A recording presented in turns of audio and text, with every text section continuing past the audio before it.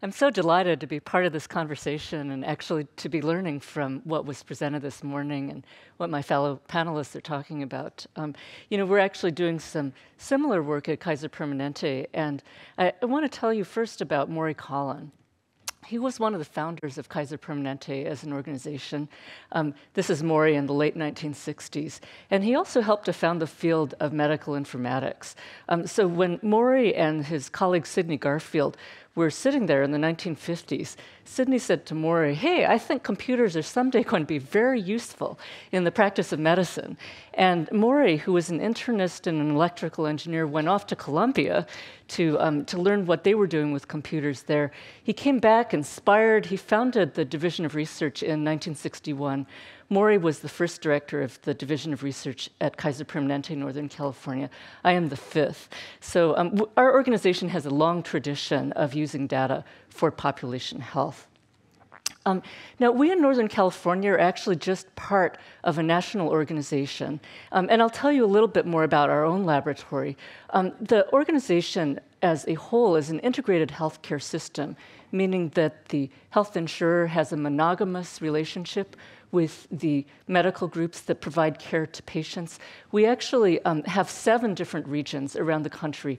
We have more than 9 million patients nationally. And my own region, Northern California, we have 3.5 million patients. If you think of Kaiser Permanente's 9 million patients nationally, we're about the same size as a Scandinavian country.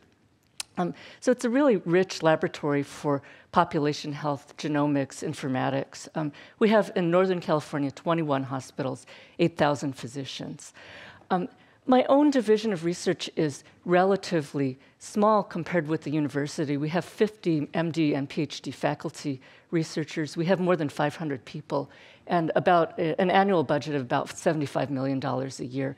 80% of that is external, so it comes from NIH, CDC, FDA, the same kinds of funders you would find at a Stanford Medical School department.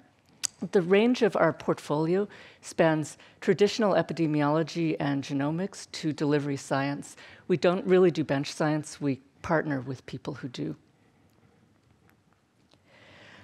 So this is actually my boss's boss, Robbie Pearl. He is the executive director of the Permanente Medical Group and actually appointed on the Stanford Business School faculty as well. And when I arrived as the director of the Division of Research 3 years ago, Robbie gave me a mandate. And he said, look, we need to be faster and better at using our computerized data to deliver healthcare. And this is one of the columns that Robbie wrote in Forbes a while ago. He writes a weekly column in Forbes, and I recommend it if you guys like to follow developments in current healthcare. But Robbie's point in this column was that if we leave our data in big computers, it does nothing for us. We need to be faster and smarter about getting it from our large systems onto smartphones, into places where physicians can use it at the bedside for better decision making, where patients can take advantage of it for healthcare decisions that they're going to make. So, to fulfill the mandate that Robbie has given to my division of research, we need to imagine what is healthcare going to look like in 10 years, and how will research play a role in that healthcare? We believe that 2 large trends, which are really central to this conference, informatics and genomics, will combine with the methods that we have traditionally used in epidemiology and health services research. We will develop better and better clinical decision support.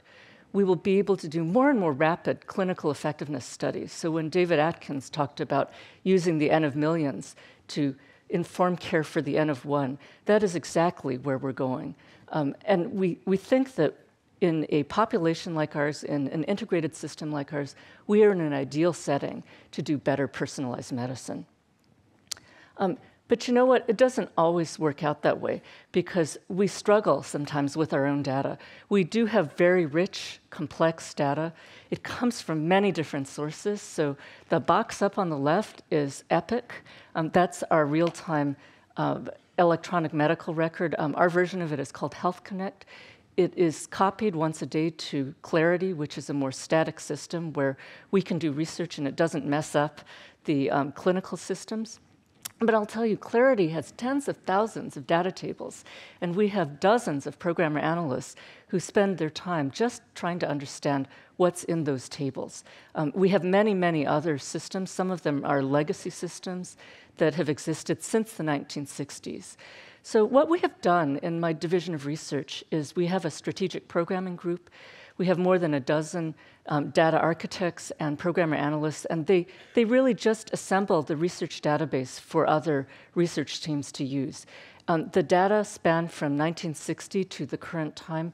There are more than 14 million patients in this data set. And it has been organized into what we're fond of calling a virtual data warehouse. Now, the virtual data warehouse is not solely ours at Kaiser Permanente. This concept was actually originated in many different studies. So the Cancer Research Network, the HMO Research Network, the Vaccine Safety Data Link Project, many different groups around the country have assembled their data into a virtual data warehouse. It's basically a common data dictionary of the kinds of things that you would want if you were phenotyping patients, so diagnoses, procedures, utilization, demographics, mortality. Some of the virtual data warehouses around the country include other data, such as data on healthcare benefits. We are expanding our data warehouse to include cancer data. We are developing pregnancy data tables. And actually, these data link up with all of the 19 other members of the HMO Research Network and many other sites around the country as well.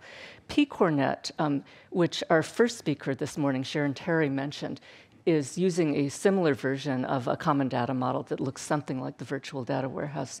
The FDA has the Sentinel Initiative that has 100 million people and actually uses a common data model that looks like this. So these systems do crosstalk with one another.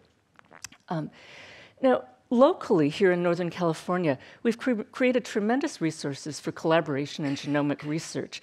And about 10 years ago, Kathy Schaefer of my division and Neil Reisch of UCSF initiated the research program in genes, environment, and health. It was initially supported by grants from the Valley Foundation, the Ellison Foundation, the Robert Wood Johnson Foundation, and then a few years ago got a $25 million stimulus package grant from the National Institute on Aging. And we have now built the research program to include a very large, diverse general population cohort of about 200,000 patients who've donated specimens. 100,000 of those have been genotyped, and they reside in a state-of-the-art biorepository in Berkeley. These specimens form the cornerstone of the Kaiser Permanente Research Bank, which is the national outgrowth of this. It will involve all of the Kaiser Permanente regions and eventually contain 500,000 members, so 500,000 of our own members, with specimens, survey data, and the phenotyping data that we have from the dynamic real-time electronic medical record. We are planning to follow, of course, our patients longitudinally in this way. We do use our electronic medical record and our phenotyping data to select patients to assemble large cohorts. We have just started an autism family biobank that will assemble 5,000 trios of patients with autism and their parents. So that's just at the start, being funded by a grant from the Simons Foundation. Sometimes we fail, and we fail when we identify a problem of interest. We make a decision to study it, we assemble the data, we analyze it, we interpret results, and we send them off to journals. And so we fail when we fail to close the loop, because we don't want the information that we've produced to just sit within journals. More and more of our work is focusing on closing this loop. So we close the loop when we can develop a tailored message to our physicians and patients. We can prompt them to take action to change practice. And to do that, we need the kinds of tools that you in this group and the speakers in this conference are developing. So we need better and better technology for rapidly aggregating and analyzing data. We need better mechanisms for tailoring those messages to our decision makers, and on the back end, mechanisms for capturing whether they actually made a change in their practice or not. I want to give you just one example of work that we're doing. This is work by Gabriel Escobar, who's one of our senior scientists, Vinnie Lieu, who actually finished a fellowship at Stanford, and we were lucky enough to recruit Vinnie. And it's called advanced alert monitoring.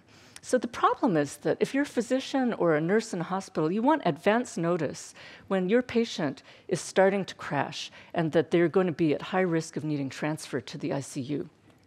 And ideally, you'd like to make that prediction with 12 hours of lead time, not the hour before, because that doesn't give you enough time to intervene. So what Gabriel and Vinnie did was to develop a prediction model that uses data on more than 650,000 hospitalizations with 20,000 adverse outcomes, meaning unplanned transfer to the ICU or death on the ward.